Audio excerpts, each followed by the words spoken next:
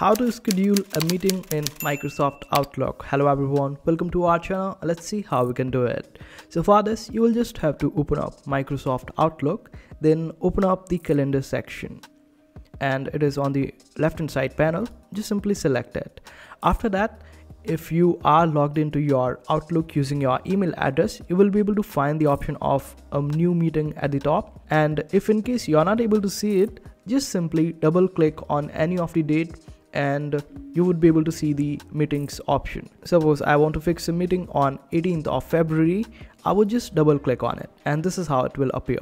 Now I can give any title to it, and I can also give categories to it. I can also make it private.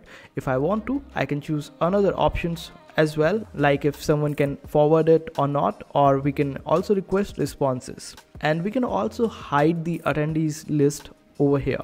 So you can just invite all the people for this particular meeting who are required for this meeting. You can also set the date and time and all sort of things. You can also set the location, and in case if you want to give any instructions regarding this meeting, you can just simply provide it over here, and you can also attach documents. If this meeting is to take place on Skype, you can also turn this on.